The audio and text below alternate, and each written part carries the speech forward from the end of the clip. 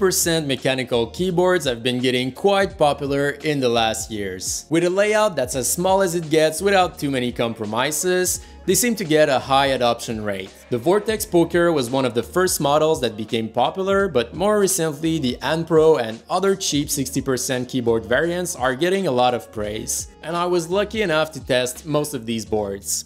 Now, I wanted to try something new, and by something new, I mean building my own 60% mechanical keyboard from scratch. All of the parts needed for this build were provided by Banggood, and I will have links to where you can find them in the description. So without waiting any further, let's build that thing. For this build, we will use this gorgeous walnut case. While there are cheaper options available that are made out of plastic, I really like the look of this one. We will also need a PCB, and this one is the Satan GH60. It supports a whole lot of layouts, and you can use both plate mounted or PCB mounted switches. It features a mini USB port, and all the diodes and resistors are pre-soldered, which means we'll only have to solder the switches. Speaking of switches, I went with Gateron Browns, which is what's on my Pro at work, and I like them a lot. The ones I got come in packs of 10, so you would need 7 of them for the 61 switches needed, but depending on the layout you choose, you might need more or less. In my case, I only got 60 switches, as I had a few others laying around from another project. The switches I ordered are plate mount switches, but PCB mounted switches would work too. In fact, the ones I have left are PCB mount ones, so it will be a mix and match on that part. Also, quick tip, PCB mount switches are listed as 5-pin, while plate mounted ones are listed as 3-pin switches. Then I also got stabilizers, 4 of the smaller ones and another one for the spacebar. I also got a plate. This is optional, but I think it looks better and it will make the keyboard feel sturdier. And finally, I went with Dolch Team DSA keycaps. These are made out of PBT, which is great, and I like the font they used for the legends. It's a full-size kit, so we'll have leftovers, but these are great for things like macro board projects. All in all, this would cost around $130, but you can save a lot if you go with cheaper keycaps, no plates, or a cheaper case. So enough with the parts list, we'll start by installing the stabilizers. But first, I tested the PCB to make sure every key registered. To do that, I simply used a tweezer and connected the contact points where the switches would go. I used keyboardtester.com to do so. Now for the stabilizers, it's pretty simple. I simply inserted them as shown in the video. Make sure the pins are fully inserted though, as they can seem to be fully down, but when you look under, the pin is not completely in. The metal rod should be downward for the 2-unit stabilizers, and it should be up for the spacebar stabilizer. Then I installed all my switches in the plate. Most of the switches stay in there fine, but when there's a section that allows multiple layouts, they don't hold on as well. At those places, I used PCB mounted switches for added strength. I also did that at the 4 corners of the PCB to secure the plate before any soldering. Most people start by soldering the corners first to do that, but if you use PCB mounted switches, I think that's even better for that purpose. Another thing to be careful about is to have all the switches metal pins straight. That way they will fit in the soldering rings that were designed for them. Now assembling the plate and switches with the PCB is a delicate task. Make sure you are careful. You have to make sure that all the pins go through the holes of your PCB, as well as in the right spot depending on the layout you want to achieve. A better way to do it would be to use PCB mounted switches first in the 4 corners to lock the plate in place and install the PCB at the same time, and then fill the plate and the PCB with the remaining switches. I think that would be easier than the way I did it. Anyway, after that step, I made sure that my layout was correct by installing my keycaps in place. You don't need to install all of them, only the ones that have multiple layout options, so pretty much only the modifier keys. Now it's soldering time! I soldered all the switches in, one by soldering both of the pins for each switch.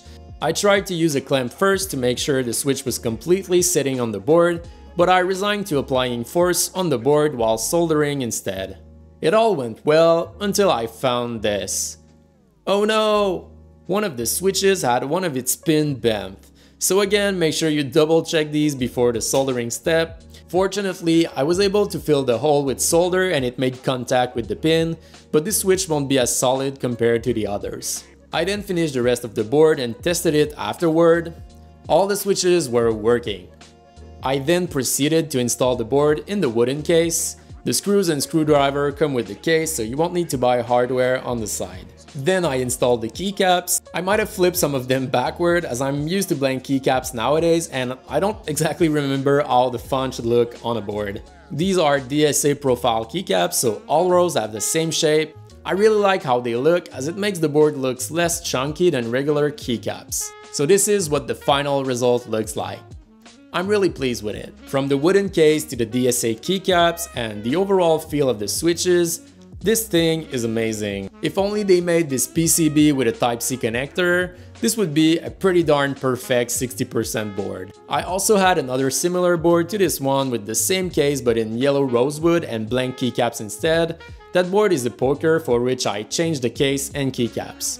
The case on the poker looks a bit better, it has less imperfections and feels a bit more pro, but that might be due to the wood they used too, which might be easier to work with or not. It also has cherry brown switches instead of Gateron, so it feels a bit different, but both keyboards are amazing, I think. The poker stabilizers are a bit better though, as they're genuine cherry stabilizers. To give you an idea, here's a little sound comparison.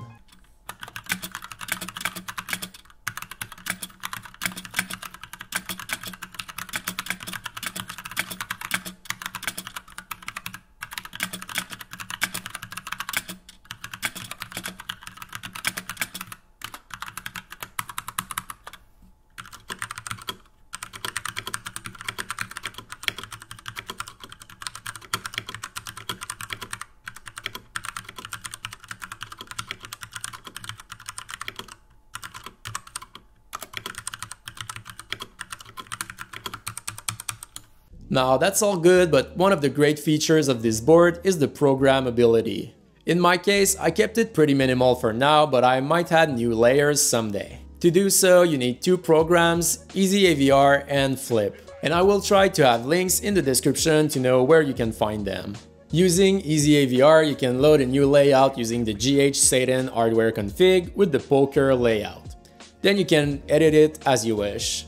I only added a function 1 button instead of the right click in the default layer. This will let me access layer 1 when I press down this key. Then in my layer 1 I set WASD as arrow keys, escape as the tilt key, and the number row as function keys. That's quite similar to the default layout my End Pro and Poker came with, and that's what I'm used to, so we'll go with that, but the possibilities are endless depending on what you like. When you're satisfied, you can export the layout using the build option and choosing a file name.